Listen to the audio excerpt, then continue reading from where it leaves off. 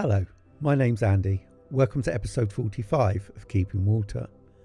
In this week's episode, I'll be showing how I've treated the pond for parasites and look at some additions I've made to the pond for the rudd. Before all that, a little update on some of the subjects I spoke about last week. First, the crucians. No change really. I spotted a couple of occasions when at least one has been chased off by the common carp.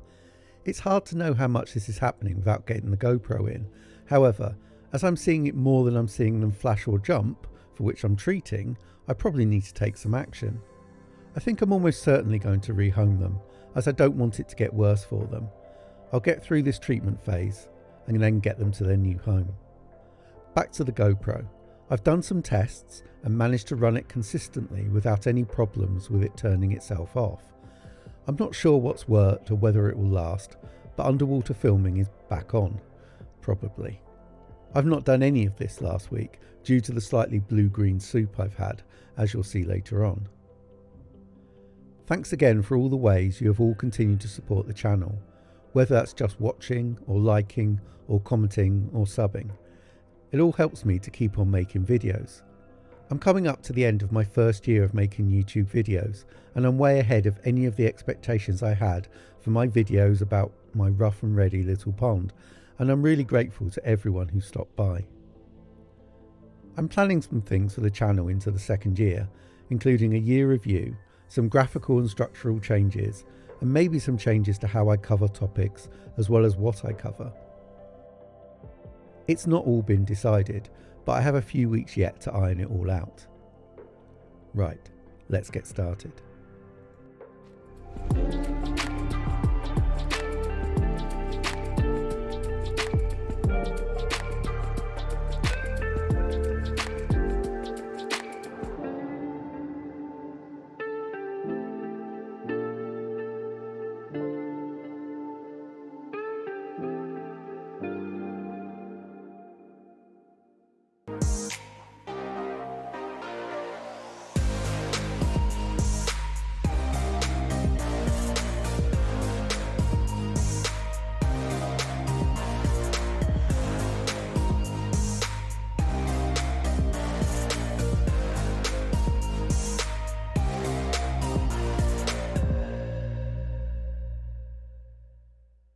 As I discussed last week, I had reasonably clear indications that my fish had a parasite problem and, for a variety of reasons, bought a Blagden anti-parasite to treat it.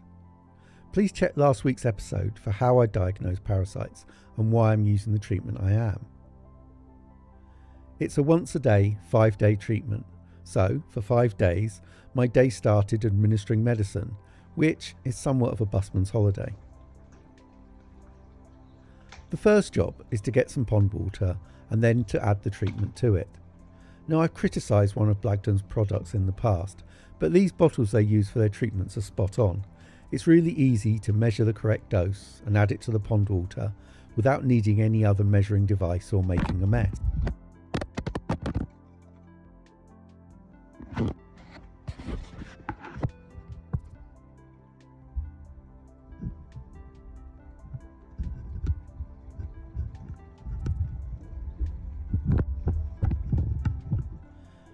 Anyway, for my pond I needed to use 9 25ml each day, which I add to the bucket and then mix and add delicately and subtly into the pond.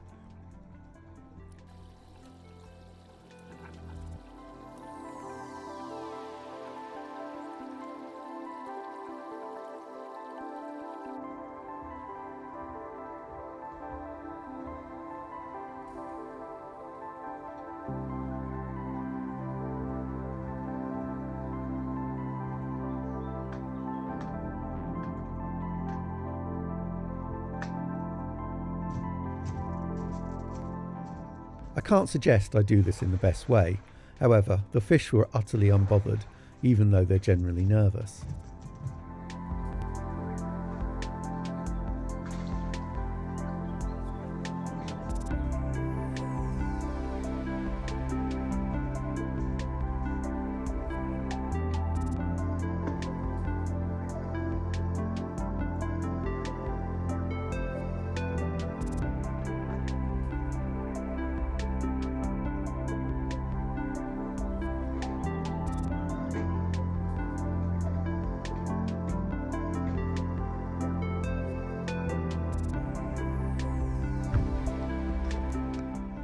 The water then turns a lovely blue-green colour, not as bad as the antifungal treatment, but still very noticeable.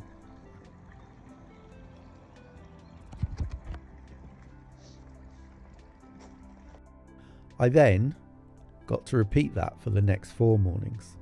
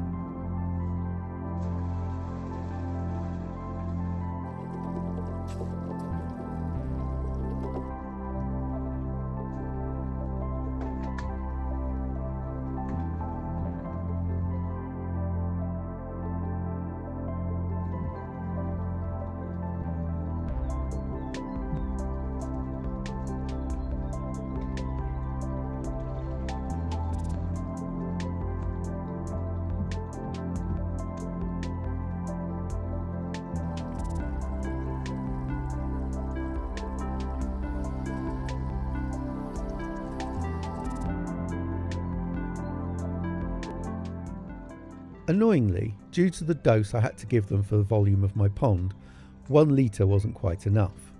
It's no bad thing though, as if I have any worries that the problem persists, I'll treat with another course in a week or so. As treatments go, it's not hugely expensive, so I didn't mind having to get a couple of bottles.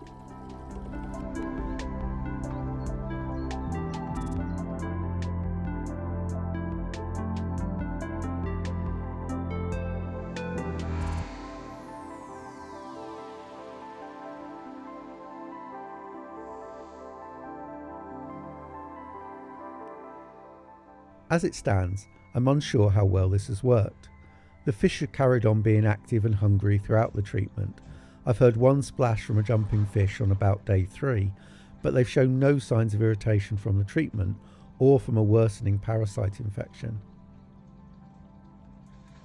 I'm going to continue really close monitoring to check for behavioural signs that they may still be suffering over the next week. We'll see, and I'll update over the coming weeks with the progress.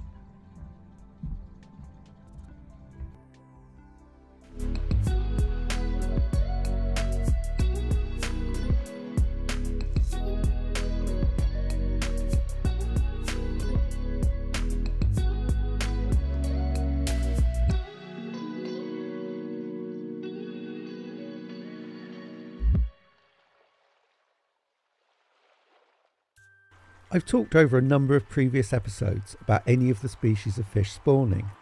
By far the most likely are the rudd, and we're getting close to the time of year that they might, although when their parents spawned they were slightly bigger.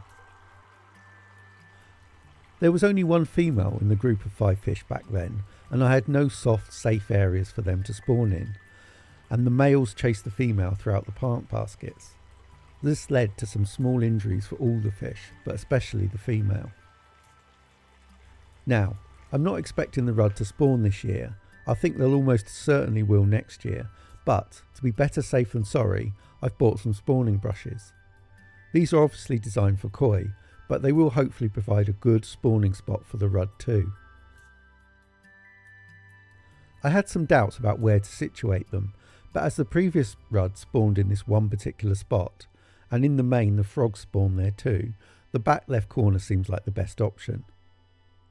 Therefore I've attached the brushes to the plant baskets and overlapped them to give a good amount of space.